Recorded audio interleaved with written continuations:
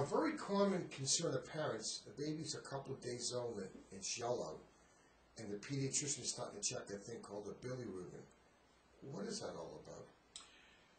When the baby is born, one of the changes that occur in his body is that he starts to break down some of the fetal hemoglobin that is the type of hemoglobin that circulates in his red cells while he's developing as a fetus.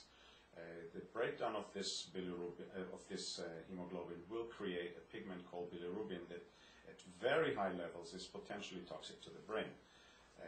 Inside the womb, while the baby is developing, the placenta is actually doing the filtering and the cleaning and the picking up of this waste product that gets excreted into the baby's gut or back into the mother's circulation.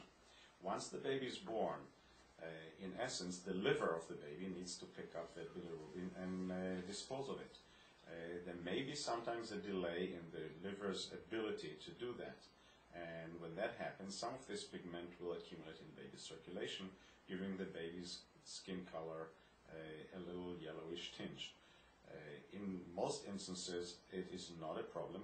There are actually some people feel that bilirubin actually protects the baby because it is an antioxidant.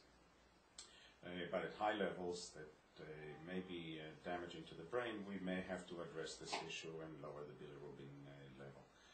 So that if the bilirubin is of a mild or moderate level, there's really no reason to do anything because it will clear on its own. If it does present to be a problem, we have ways of addressing it and treating it. There is a condition where the mother's blood, which could be O, and the baby's blood could be A or B. Is that a problem? Potentially it could be a problem because the mother has natural antibodies against the baby's red cells.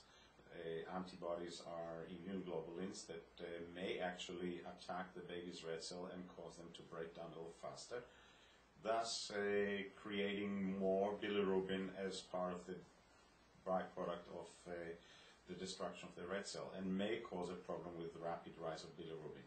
These are type of situations do require monitoring closely, and at times we may have to address the rising bilirubin by using various treatment modalities and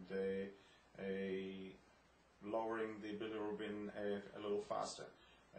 That is definitely something that the pediatrician can very easily determine by doing a bilirubin level, monitoring the rate of rise of the bilirubin, and if necessary, initiate therapy to protect the baby. Also, when the kid goes home, the doctor watches the kid's blood because sometimes they get a little anemic. Absolutely. Normally babies will get anemic usually between 6 weeks and 3 months because of the fact that they break down their fetal red cells.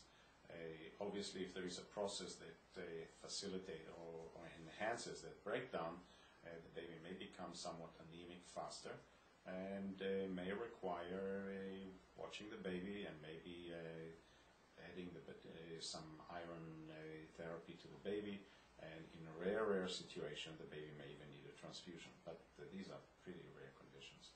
So generally it's watchable, and most of the time it doesn't lead to too much havoc. In most instances the baby's natural processes and physiology will correct itself.